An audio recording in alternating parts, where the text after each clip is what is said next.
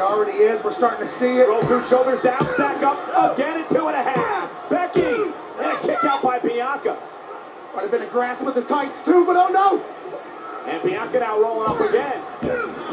And now Becky Lynch, disarmer time. Can she straighten out the arm? Becky Lynch trying to lock it in. Belair trying to make it to the bottom rope. Becky drags Bianca back to the center of the ring. Tell me something, huh? Welcome back to Never Never Land, Bianca. Bianca, though, gonna try to power her way out of the disarmer. Look at the strength. She's got Becky in place for a KOD. But wait a minute. Sasha. It's the boss. The Sasha Banks is back. I was just talking about where she was. Sasha Banks, who was supposed to face Bianca back in SummerSlam, couldn't compete. And the boss is back tonight. Why did she disappear like that then? We're about to see the kiss of death. And a running knee by Sasha. Well, it doesn't make any sense why she disappeared all of a sudden. I mean, I know it's to get Becky back too, but... Well, because of the disqualification, Becky Lynch retains the gold. Sasha Banks screws Triple threat next time? Right here in Extreme Rules.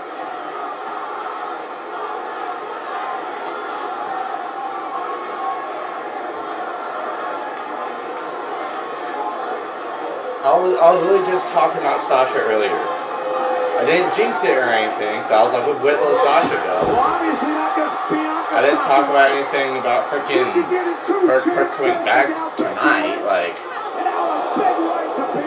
Like, did I not mention Sasha earlier? I mean, I was wondering where the hell she went. And Becky Lynch, the champion, gonna pay. Backstabber.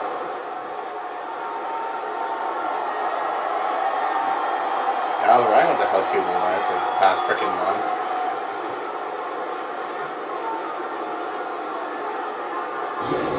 It's boss time once again. Sasha Banks says, "Remember me."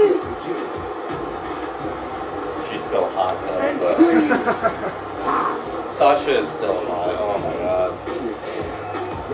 What a battle between Bianca Belair and Becky Lynch.